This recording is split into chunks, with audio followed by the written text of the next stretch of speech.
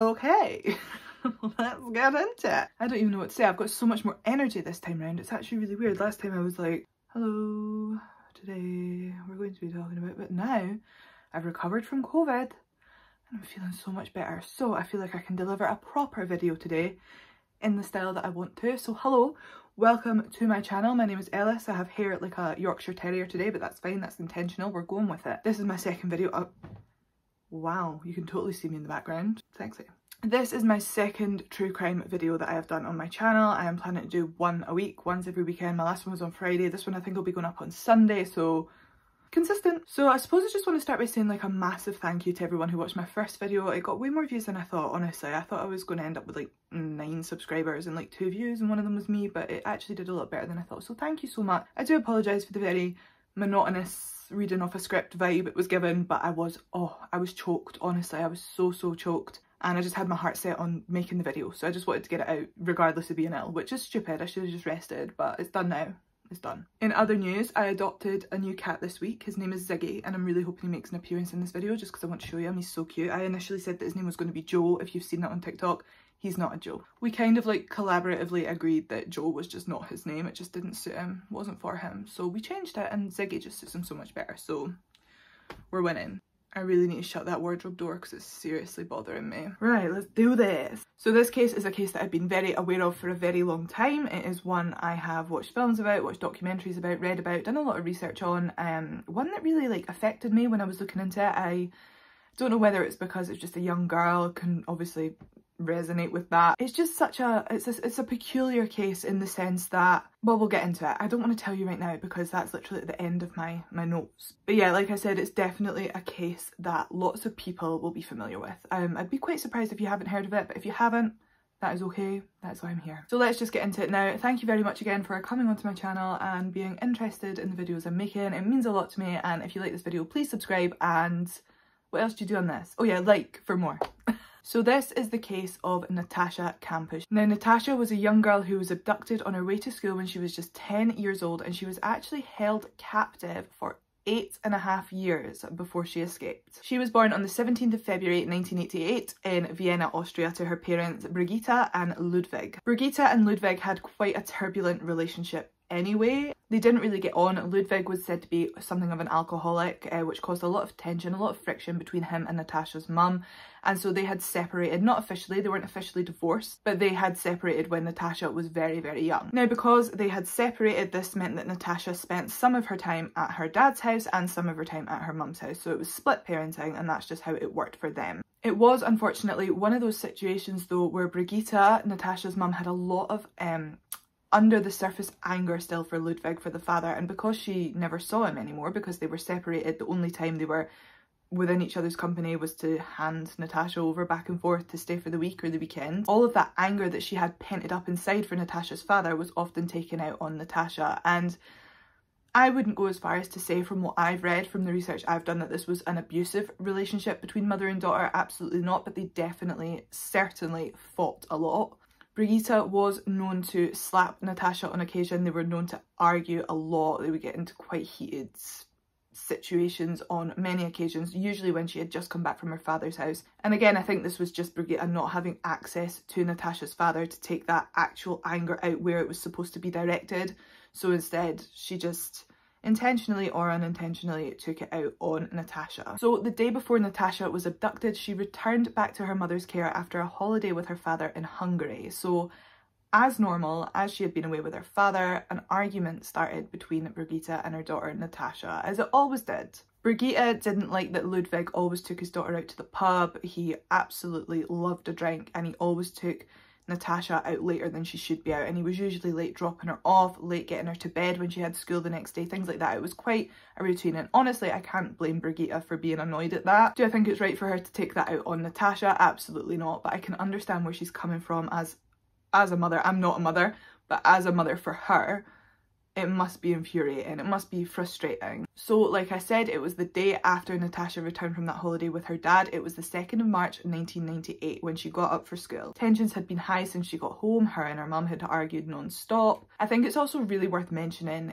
when talking about Brigitte's kind of character, she was somebody who was very big on rules and precautions. She was quite a cautious person. She always kind of had, not paranoia, I wouldn't go that far, but she was always thinking of possible worst case scenarios in her head, and she was very, very strict when it came to Natascha about Natascha not being allowed to go anywhere by herself, never to talk to strangers. Of course you should teach your kids all of this, but this was like seriously drummed into Natascha, like a little bit more than it should have been. So much so that Natascha was 10 years old at this point. She had never walked to school by herself, and the school wasn't too far away.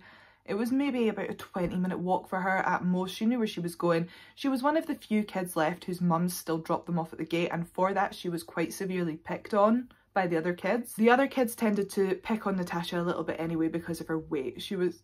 there he is. Look who's joining us. Are you coming to make a video? Aww. So Natascha was quite picked on because of her weight anyway. She was a little bit of a chubby child. Her mum used to be known to say to her, you should stop eating so many biscuits. Her mum did make like a little bit of like a dig at her about her weight at times. I'm sure she just wanted the best for her daughter, but it did in turn make Natascha very self-conscious even from a very young age. So on this first day back after her holiday, it had been agreed before she left that this would be the first time that Natascha would be allowed to walk to school by herself. So if I'm doing my research right, the bulk of the argument was that morning. So the night before they had been arguing, but it had been civil enough to make the decision that Natascha was going to go to school by herself for the first time. Natascha didn't like her uniform. She said it made her look fat, and her mum kind of said, well, maybe if you stopped eating so many biscuits that wouldn't be the case. And that's how it all kicked off that morning again. Now, Natascha and her mum, obviously having all these sort of rules and precautions anyway, one of the other things that her mum always drummed into her was never leave anywhere, never leave each other, never go anywhere without saying I love you goodbye. Another thing that's fair enough and probably practiced in many families, but on this morning, because they'd had the argument and Natascha felt this is the morning I'm going to be grown up, I'm going to be brave, and I'm going to walk to school by myself. She was quite excited to do it. She was quite excited for once just to feel like an adult. Just to spite her mother that morning, she left without saying goodbye or I love you or anything like that. She just left, and her mum recalls looking out of the window and watching her daughter cross the courtyard in a state of upset and confusion that her daughter hadn't said bye to her. Now, some sources report that Natascha had been so upset by the arguments with her mum and just the separation in general between her parents and the constant back and forth, her dad bickering about her mum bickering about her dad, that morning when she was walking to school she actually contemplated jumping out in front of a car. But she talked herself out of it. She wasn't ever really going to do it. I would hope. She was only 10. But it is a thought that she later mentioned crossed her mind that morning. So yeah, her mum saw her head off to school. Natascha walked to school by herself, and that was the last she was heard from. She never made it to school that day, and her mum waited on her for 10 minutes past the time that she was due to be home that evening. Bear in mind, Natascha was never late, so after 10 minutes her mum was already thinking, this is really weird. But she gave her a further 20, so she waited half an hour in total, and when Natascha still hadn't showed up, that is when she got in touch with the police. Police initially launched an investigation, and this is when a 12-year-old girl who attended Natascha's school came forward and said that she had seen Natascha on the other side of the road that morning. Natascha had been seen walking past a white van, after which 2 men jumped out, grabbed her and bundled her into the back of the van. Now, I just want to put it out there now that nobody else ever reported anything about a second man in this situation. Natascha herself later on said there was never a second man, it was always just one. So at this point, this is what the police had to go on. They thought they had 2 men that they were looking for and a white van. So what they did is they went door to door around Vienna searching for everybody who was listed to own a white van. They covered 771 addresses in total. Sorry if my position's changed, I just had to go and give my brand new cat eardrops. So he now hates me after like 4 days of building trust, and it's broken my heart, but he's got ear mites. Anyway, so one of the doors that the police knocked on was that of a man called Wolfgang Pricklapil. Now, I have watched loads of videos and every British and American person pronounces it Wolfgang, but I do believe the German pronunciation of this name is Wolfgang, so that is how I'm going to say it. I'm so sorry if it's wrong. Wolfgang came out of his house, which was actually registered in his mother's name, and said that the van is just used for construction work. He works on construction sites from time to time. It's empty apart from a little bit of rubble. Would they like to look inside? And the police say, nah, we'll just take your word for it, that's fine. Cross him off a list, job done. But had they carried out an investigation of this man properly, they could have saved a little girl 8.5 years of her life being taken away from her, because it was indeed Wolfgang Pricklepil that had seen Natascha walk into school that morning and snatched her into his white minivan. So let's go back and start this morning again and do it from Natascha's side, go through the whole abduction, everything. So she left home, she didn't say goodbye to her mum, but she had convinced her mum that she could walk to school by herself. It was a busy route, wasn't too far, all the kids were walking in this, you know what it's like with primary schools, all the kids just flood in a winner. Even like people that are walking by themselves are still walking with people. It was very busy. There's parents usually dotted about anyway for the younger kids. Natascha was just buzzing to be able to go by herself. She really truly felt so grown up. She felt so brave, she felt so big, and she was just really happy with just this tiny little luxury being able to go somewhere by herself. As she was walking up a street, she saw a man just ahead of her at the pavement stood beside his white minivan, and he looked really odd. And this is a 10-year-old girl picking up on this, picking up on the fact that he looked odd. So how much does that tell you about how odd he was? Natascha's mum had always told her, if you see something strange or you see somebody weird walking towards you, you see anything, you have any sort of sense of imminent danger, cross the street or turn and walk the other way, or just go somewhere and try and avoid it as best you can. And that little voice was in the back of Natascha's head, and she very nearly did cross the street, but she didn't. She wanted to be big and brave and grown up and independent, so she said to herself internally, no Natascha, walk past this man, it'll be fine. Just keep walking to school. And unfortunately it would normally be the case that Natascha would have been completely fine. It was genuinely just her bad luck that somebody who was brought up to take such precaution when going anywhere was abducted the first time they went somewhere by themselves. So as she walked closer and closer to the van, just as she was about to start to pass it, this man, who we know now as Wolfgang Pricklepil, turned and started walking towards her. He grabbed her, put his hand round over her mouth and spun her round. She said she couldn't even scream. She couldn't even scream because she was so shocked that this was actually happening to her. Natascha obviously was a very cautious little girl. She was well versed in following the news and keeping up with anything any time that this happened. So she was completely shocked. She said she doesn't remember making a sound. So he grabbed her, turned round and just threw her into the back of his minivan and drove away. And Natascha remembers that when she was in the back of this van, she could see out a tiny little part of the top section of the window. I think Wolfgang had very much tried to cover it so that nobody could see in, and she certainly couldn't see out, but he had left a little bit, I suppose, and she could see a higher portion of what you would be able to see out of the window. So she could see the tops of trees and lampposts and things like that, but she says that she kind of knew where she was based on the way that the van was turning, and it never really went far. And that's the thing about that, is arguably one of the more frustrating elements of this case is that Natascha Kampusch was held hostage for almost 10 years and she wasn't even that far away from home. So Wolfgang Pricklepil was 35 years old and he lived in his mother's house on the outskirts of Vienna. As we know, the police had already come to search his house when they found out that he was the owner of a white van, and that is, they were checking any vehicle matching that description. But after those searches had actually taken place, the police received another tip about Wolfgang. It was a completely independent tip, and a neighbour just phoned and said, look, this guy is a bit strange. He has got security cameras all around his property. He is very rarely out and about. His blinds are always closed. He never speaks to anybody. Now, obviously, being a bit of a loner isn't some reason that you would normally call the police on somebody, but I think in light of the fact that a little girl had been abducted, this neighbour thought, this might be worth a shot because this guy's a total weirdo. So Natascha at least had some sort of vague idea of where she was, right? She knew she wasn't far. She couldn't exactly completely pinpoint it. It wouldn't matter anyway because there was nothing she could do, but she knew that she was relatively within the same area. She hadn't gone far. So when Wolfgang drove into his property, he closed the big gate behind him and opened the door. And Natascha was sat there really quietly, obviously absolutely terrified. And this is when he picked her up and brought her into his garage. So he didn't park the van in the garage. The van was in the driveway, and in front of that was a garage. So he took her in there, and within the garage there was a sort of trap door almost situation going on with steps going down into a sort of basement slash cellar.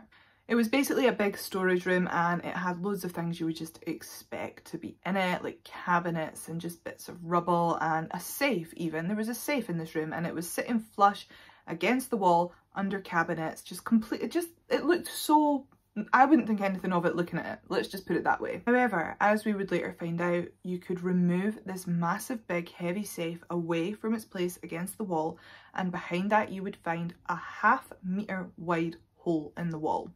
Anybody who wished to gain access to this hole would have to turn around and sort of lower themselves through it backwards, if that makes sense. It was very, very small and very, very tight, and there was just a certain knack to do it. If you went in front ways, I suppose you could, it just wouldn't be me. Once you had lowered yourself backwards into this hole, you found yourself in a sort of little concrete, not a room, but just, it was almost just like a little space. And from there was only one way to go, and that was through this gigantic door that was reinforced with concrete and steel that led into the dungeon in which Natascha would be kept for the next 8.5 years. This room was soundproof. It was obviously not only under the house, but it was also under the basement and the cellar, whatever you want to call it. It was like 2 stories under. There was no windows, there was no ventilation. It was absolutely intended to put something or someone that was never meant to be found. It was completely pre-thought out. The room was completely soundproof, and it was obvious that Pricklepil had built it because he built it himself. The house didn't come with this dungeon as part of the deal. He had completely spent years planning this all out, mapping it all out and building it himself. So not only is this crime completely messed up, it is also very, very premeditated, with more than enough time for him to have decided, actually, do you know what, I'm not going to do this, but he went ahead and did it anyway. This took years of planning, preparation and execution of making this little chamber. So the room was tiny. It was 5 meters squared, and it had nothing in it initially. It had like a 5 centimeter thick mattress on the floor.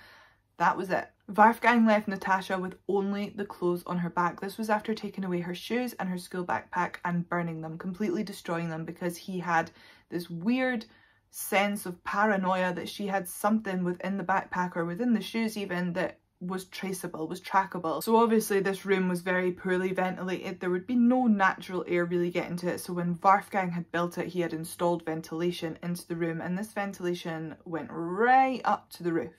So even if Natascha was to shout through the vents, nobody would hear her because there was nobody up there, and it was kind of blocked by this really irritating noise that the vent was making, and Natascha had to listen to that for years. That is just, that would make you go mental. On top of this, there was also a sink in the room, and that dripped constantly, just continuously dripped. So as a result of the dodgy vent and the leaking sink, the conditions in this room with somebody living in it, breathing in it, just existing in it became very bad very quickly, and a lot of mold grew in this room. And this also came with bugs that would infest the room. It was not a nice place for anyone to be, let alone a little girl who was growing. It took up to an hour for Wolfgang to get from his house down into Natascha's little dungeon. An hour. That's mental, to get to like a floor of your house. Natascha said this was kind of good for her because she could hear him as he started making his way down from the moment he moved the safe, and she knew from then she still had a good long while till he got there, so she could at least prepare herself. He was never just bursting in and surprising her, so that was good in a way. But Wolfgang really, really quickly grew tired of it. So what he did was he installed an intercom, one in the little dungeon and one up in his house, and that is how he communicated with Natascha for the majority of the time. As well as this, because there was no windows, Wolfgang actually installed lights that initially were left on 24/7, so Natascha never knew what time of day it was. She was getting really, really rubbish sleep, as you would if you were constantly in artificial light. It would keep you awake. She just said she was sleeping so badly, if at all. So Wolfgang's next little venture that he installed in Natascha's room was a light that was on a timer. So every day it would come on at the same time, and every night it would go off at the same time. But this made Natascha feel like she was genuinely just in a prison. I know in effect she was in some sort of prison, but she just didn't like this at all. It was like as soon as the lights went out, she was like, right, that's it then, I guess I have no choice but to go to sleep. No windows, no nothing. It's going to be pitch black. You wouldn't be able to do anything. I think the real interesting element of this case is exploring the relationship between Wolfgang and Natascha throughout these full 8 years. Wolfgang was very hot and cold.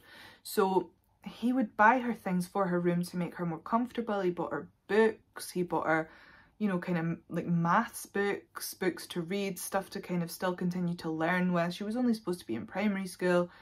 He bought her toothbrush, he bought her hairbrush, he let her listen to pre-recorded media. He wouldn't let her listen to anything on the radio that was current, obviously, because he didn't want her to know that anybody was looking for her. He wanted her to feel like she had been completely forgotten about by the outside world. But of course that wasn't the case. Natascha had not been forgotten by the outside world at all, least of all her parents. So some days Wolfgang was buying her these things that would help her and support her and make her just feel a little bit better about being there, and he would sometimes bring her down nice, nutritious, home-cooked meals that would often be cooked by his mum, who had no idea that she was down there. However, Wolfgang Bricklopil had intense mood swings, so just as much as he could have a good day and be as nice as he possibly could to Natascha, given that he was her captor, he would also have really bad days, and these would be the days that he would starve her, he would beat her, he would mentally torture her.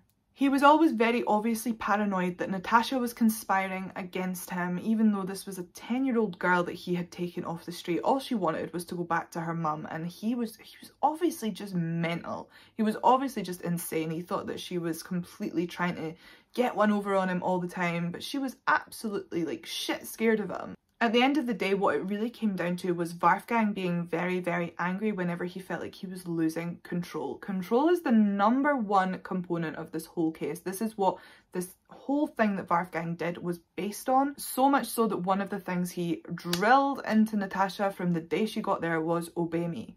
And he would say this to her when he was with her, obey me, just on loop, obey me, obey me. He would do it through the intercom as well. And that is pretty much how life continued for Natascha for the next few years. And the stage of her life I'm going to talk about next is when she was in her early teens. So this is a few years later, and there was one day where she actually started her period when she was in the dungeon. Obviously, she hadn't been anywhere else. She started her period, and I'm not entirely sure if she even would have known what that was, because she was only 10 when she said goodbye to the outside world. So whether she'd had that level of sex education or not, even education about puberty, I don't know. But one day she woke up and she'd started her period, so she asked Wolfgang the next time he was in the dungeon with her, she begged him, could I please go upstairs and have a shower? I need a shower.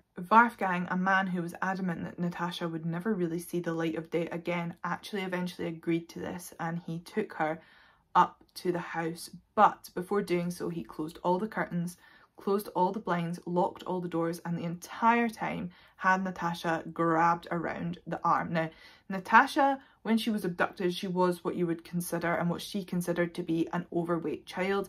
But by this point, after, 3, 4, 5 years of starving already, she was literally tiny. She was so emaciated, she was skin and bone.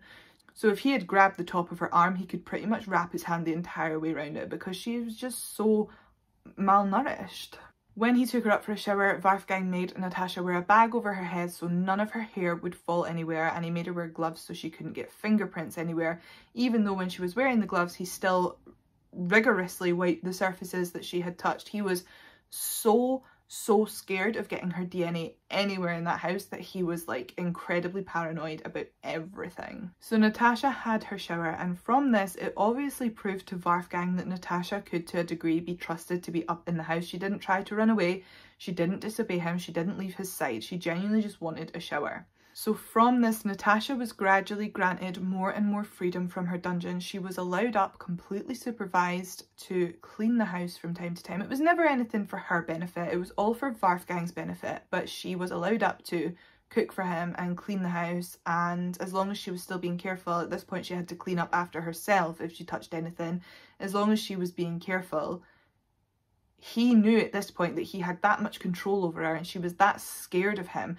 and they had such a strange toxic relationship where they almost got on one day and the other day he was completely abusive to her. He had her completely wrapped around his finger. He just knew she would not try anything with him. Yeah, so his treatment of her continued to be very up and down while they were both in the house. Some days he would let her sit at the table with him and eat dinner with him, and other days he would show her the food after her not having eaten for 3 or 4 days. She was starving. He would show her the food that he was going to eat for his dinner and he wouldn't let her touch it. It was things like that. It was total mind games, total power trip.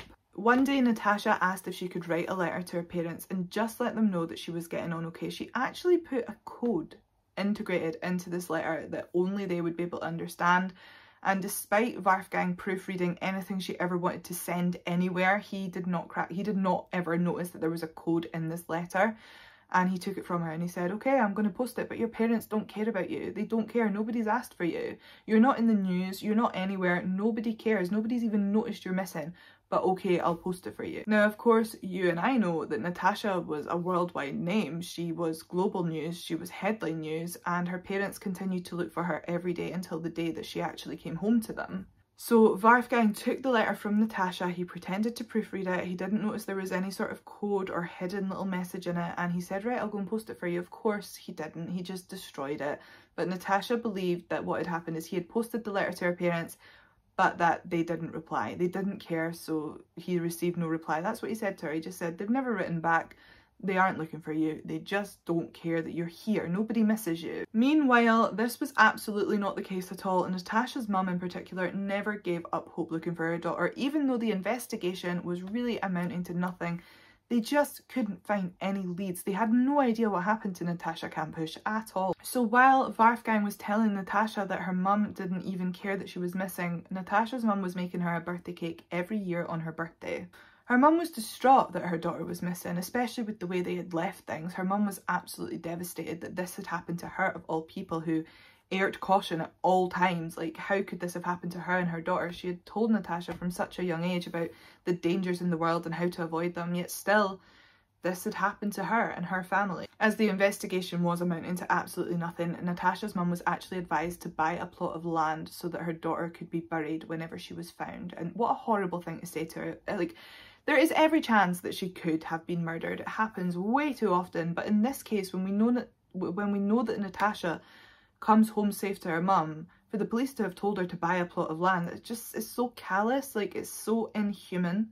I really didn't like that when I was reading about that at all. So back in Wolfgang's house, Natascha was remaining in limbo. She was allowed up sometimes. She spent most of the time in the basement, still in her little cellar dungeon room, but she was still allowed up and down for little short supervised periods of time, and that was it. On one occasion, Wolfgang actually let her into the garden. This was in the dead of night. It was for the space of less than, I think, 5 minutes, and he held her the whole time, and he said, if you scream, I will kill you. Like, she was constantly getting this barrage of threats. If you do this, if you try this, I'll do this. But just imagine, like, this was her first time outside in, like, at this point, 6 years, I think it was, 5 or 6 years. She had been in this tiny little 5-metre room, occasionally up and down to the main house.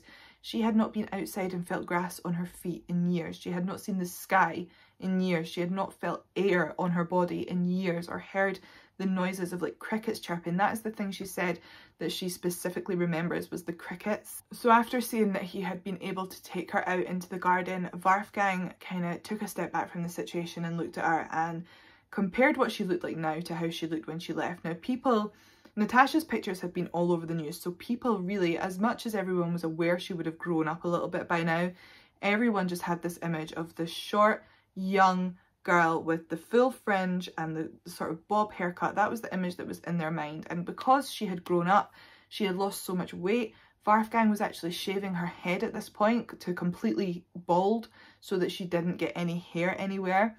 He looked at her and he was like, nobody would even recognise you right now if I just paraded you down the street.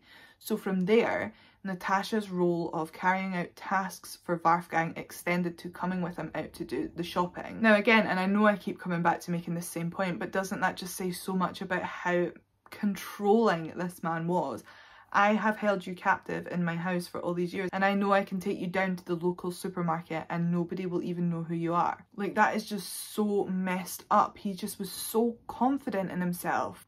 Natascha would later report that she tried to gesture to people with her eyes, but she thought that because of how emaciated she was and how her head had been shaved, that people genuinely just thought she was maybe giving them strange looks because she wasn't quite right. That's her own words. She thought that it was quite obvious to her that people were looking at her thinking there was something wrong with her and that she was just making faces rather than actually trying to actively, like, look for somebody to help her. For example, there was one day where she and Wolfgang were stopped in a police check, just a random police check, and she was trying to gesture to the police officer with her eyes and he didn't even bat an eyelid. She's convinced that he thought that she definitely had something a little bit wrong with her, and that's just so sad that she had that, not opportunity, but she was a girl in a situation where she had been abducted, held captive for all these years. She was literally, like, that far away from a police officer and she still wasn't able to evade her captor. Like, it's It's really, really such a complicated situation she's in, and I really, really like feel for her.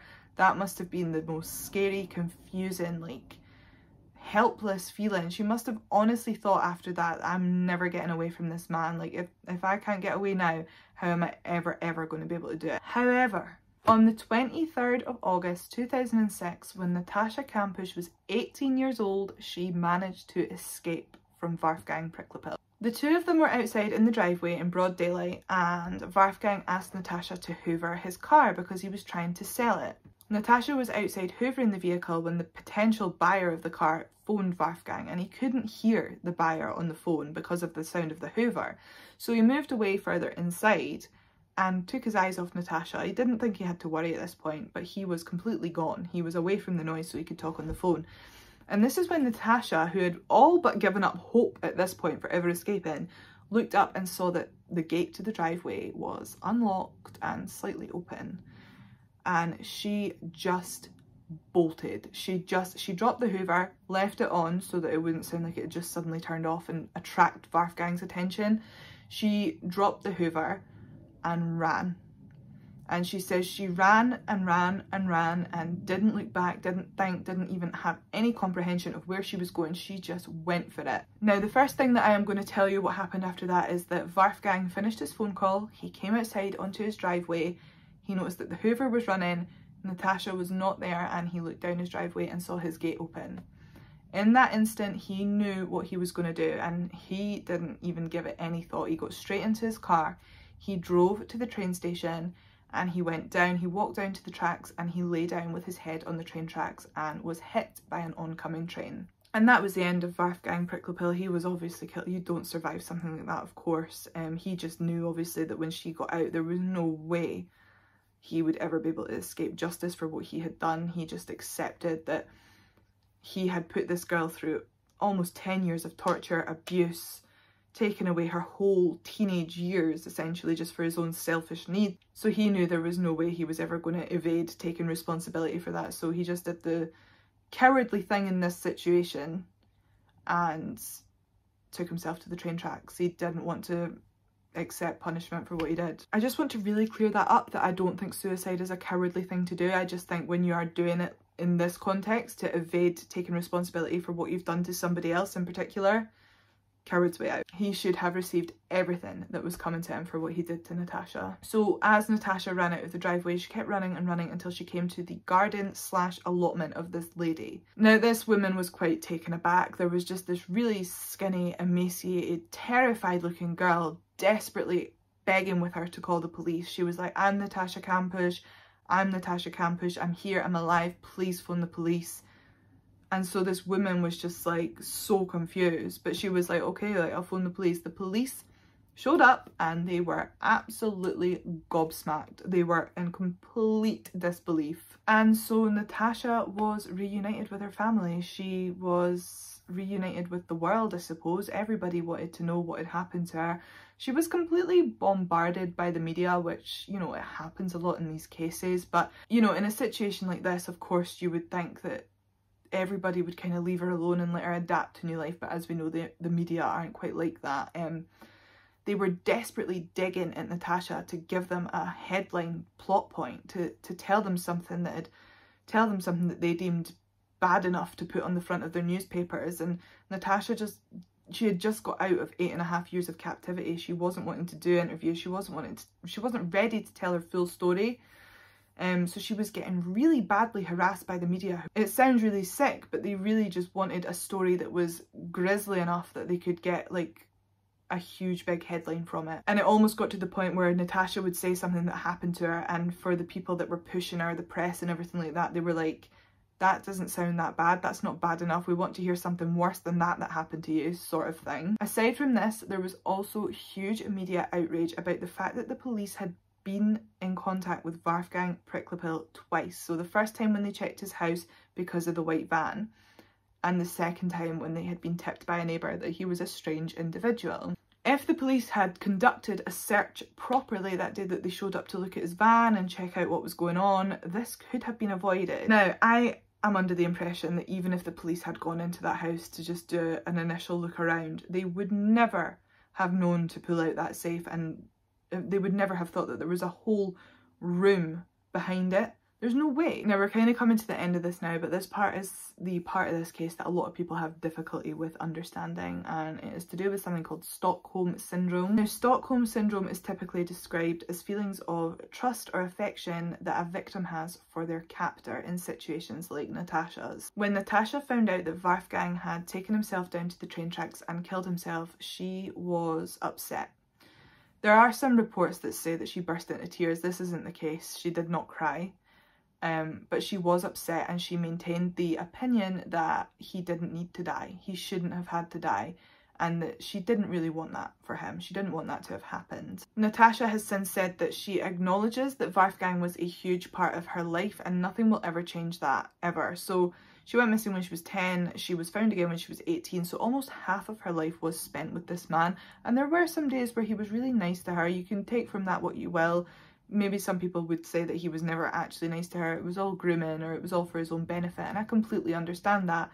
But from her point of view, this is the only man, the only human being, the only anything that she saw for 8.5 years of her life. And there were some days where she felt like he was nice to her and that he cared about her, and they would talk about a future together, which of course she had no option in because she didn't ever see herself getting out. Another controversial thing that Natascha has done since escaping captivity is actually buy Wolfgang's house. She bought the house where she was held for all those years. Natascha said she had 2 reasons for buying this house. Number 1 was that she knew if she didn't buy it, that somebody else would buy it themselves and turn it into some sort of museum. They would probably turn it into some sort of tourist attraction where they would charge people to come in and look at the dungeon where Natascha Kampusch was kept for 8.5 years. That's totally what would have happened as well. I don't think she was off the mark with that one at all. That definitely would have happened. So that was the first reason she bought it, but the second reason she bought it is because she wanted to be able to be in that property, in the garden, in the home, even in the dungeon, and know that she had full control. So to buy a space that you were held in against your will and face it head on was her way, I think, of getting closure for that. Of saying, I don't need to be scared of this house, I don't need to be scared of what happened here. Here I am, taking back control of the situation. I now own this house. I decide who comes and goes. I decide when I come and go. It's all in the past and this is the new beginning. And I completely get that. She doesn't live there full time, I will add that, but she comes back frequently to do some maintenance on it, check the garden, and it is hers and it will be hers for as long as it possibly can be. So since returning back into the world, Natascha has gone back to school to finish her education. She has also been something of an advocate and an ambassador for PETA because she says she understands and can resonate with animals that are kept in captivity. She knows firsthand how miserable and delusional and awful it is to be kept in captivity. So she campaigns for animals who are in zoos and in cages and circuses and things like that. She's done a massive amount of travelling, which is amazing, and she has campaigned and advocated for people who have been in similar situations to herself. So that is pretty much everything from me on the Natascha Kampusch case. I hope you enjoyed this video. I hope it was informative. I think this case kind of does leave you thinking about, can you ever really take enough precautions? I don't think you could get 2 more prepared people than Natascha and her mother. And something like this unfortunately did still happen to them, so I think it just goes to show it is definitely more about bad luck than anything else. But please, I would love to know your thoughts and opinions about this case. If you want to leave them in the comments, that would be great. I love reading through them. I got a fair few on my last video and it was just so nice to see what everybody thought. And thank you so much for watching, especially if you've watched to the end. I have no idea how long this video has been at this point because I've filmed it in about 10 different clips because I had to keep going to put drops in the cat's ear and now he hates me. You'll maybe get to meet him next week. But once again, thank you so much. Please like, comment, subscribe, interact, engage, share, whatever you want to do, please do it. It would mean the world to me. And I will see you next week for another video. Heads up, I have already started researching it and it's a bloody good one. So you want to be here for that. But anyway, thank you so much and I will see you soon.